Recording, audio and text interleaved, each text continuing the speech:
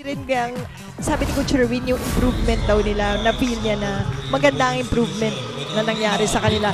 Maganda rin yung mahaba. The Santiago sisters, Eliza Valdez, Kim Fajardo. So talagang maganda ang pagpasok nitong si Coach Kung Fu Reyes. Pero sa puntong ito, mas maganda ang pinapakita ng kanyang kalaban ng Adamson University. That's right, strong start for hindi naman chubbiness na, fit na. And you know, defense and dalawang blockers ang sumabay sa kanya. Rondina, pinalo mula sa back row. Cherry Rondina, the party starter. And look at her go, celebrating that point. Well, we know she is capable. Received by Rondina. Bicar, it's a back set to a running Jessie De Leon. And De Leon using the middle portion of the two, between the two. Now, magsisilbing bridge between the old players and the younger to start this rally. Bicar giving it up to Tunay, and back-to-back excellent sets for Bicar, Mosey. That's right, and back-to-back points. Yun naman talaga, that's the importance of a setter. Parang look at her, both teams. Cabano sets it up for Rondina, who breaks down the wall. And Rondina gets it through once again. Roque popped up from the back row. Rondina! We're winning a championship in beach volleyball. At ito ang si CC nandun na sa kabila, diving. Ano ba to? Swimming? Volleyball? Cherry Rondina. Hindi nauubusan ng gasolina. Help of this new girl, si Roque. Maganda ang pinakita ni Bola. At syempre, credit goes to Fenella and Nasa. Yes, At sa simula ng set number 2, si Cherry Rondina ang unang nakapuntos para sa kanyang kubanan. Dizon now playing the libero position after Reyes. We start in terms of winning tradition. Isa yan sa mga pinakamatagumpay na kubanan sa kasaysayan ng liga. So, hindi siya pumapayag na talunan ang UST. That's right. And yung pumunta nga sila. Puntos itong si EJ Laure, who has been quiet dito sa match na ito. Galanza once again, this time down the line. Makikita mo lang iba yung swag ng free ball for UST. Bicar, pinili si De Leon. The running attack. That is the right attack. Going for a quick. Dalawang blockers, wala pa rin. Bicar, inangat ang bola kay Rondina, who gives Galanza a facial.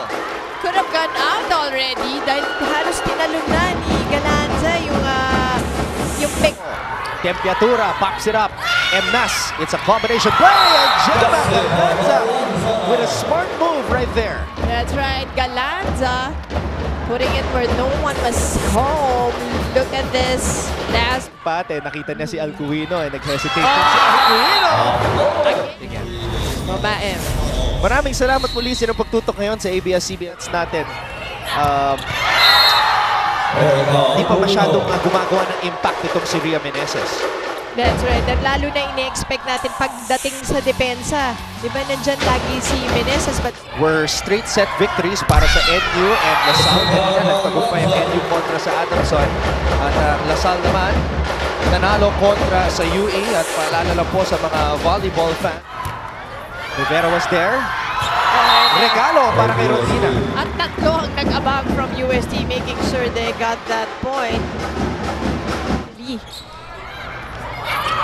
Galanza. Galanza once again, getting another point. Cross-court hit. One-on-one sa pagkakataon na yun. At nanalo si Galanza kontra Roque. Para pag-blocker ka, pag-blocking ko ba yun? Hindi.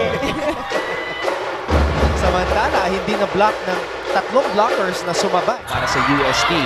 Cabanos, pumunta kay Meneses. Meneses gets it to go. Ria Meneses. Na naman. Cabanos sets it up for Laure.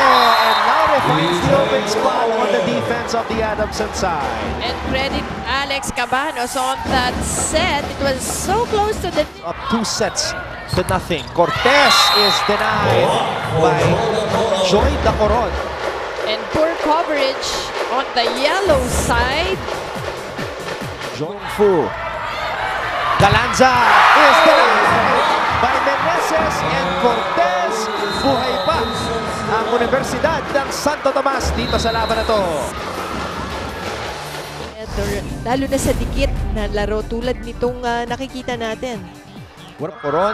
So, 2 puntos ng UST nang galing sa service error. And now, first legit point ng UST dito sa set na ito. Ng set number 3. Oh, galant! The Adamson side. Emnas finds an opportunity. That's right. And Rodina, hinayang na nabasa niya na kung anong gagawin ni Emnas sets it up for Galanza. And Galanza, that's her, what, 22nd point of the ball. 20. Pabor sa Adamson. And Meneses taking the responsibility itong dalawang girls na nakikita natin ngayon. Si Rodina at si Galanza. Sends UST back to set point dito sa set number 4. Panoorin natin muli. EJ Laus, a gift for the UST side. Laura, can she finish this? EJ Laura, back-to-back points for UST. There you go, finally! 30-28, partner. She has made an impact, especially in the last 2 sets para sa kanyang kupunan. We welcome you to set number 5. Magtatagumpay ang UST dito sa laban na to. Marami silang natutunan as Laure to Rica Rivera. Blockers were there. That was Paat and Dacoron. Again, that tandem, yun na naman ang sinabi na ni Coach Kung Fu in one of the... Saran, who played 5 years for UST. Cherry Rodina. Tuloy pa rin. Pero napakaganda ng set ni Alex Cabañas. Look at the shoot. Way from the others. Pareho sila eh. Yung isa naman lumilipad rin. Oh, and speaking of lipad, Rodina once again getting another point. Hindi magpapatalo yan. Babawi agad yan si Cherry Ann. Played all out today. This, talking about these 2 goals as Rivera blocked by Pat and Alpino. Lead Pat. Ang pinakamatibay na blockers. Recover ng Adamson. Emnas. Binigay kay Paat. 3 ang sinabay. Ano lang yan, yung sobrang natuwa. At and Galanza! With a service ace! With an ace! What a way to cap off a career performance para kay Chema Galanza. That's right, partner. What a hard-earned it. Great ending. As we see the set scoring, again, unang umarangkada ang Adamson, winning the first 2 sets. Nakabawi.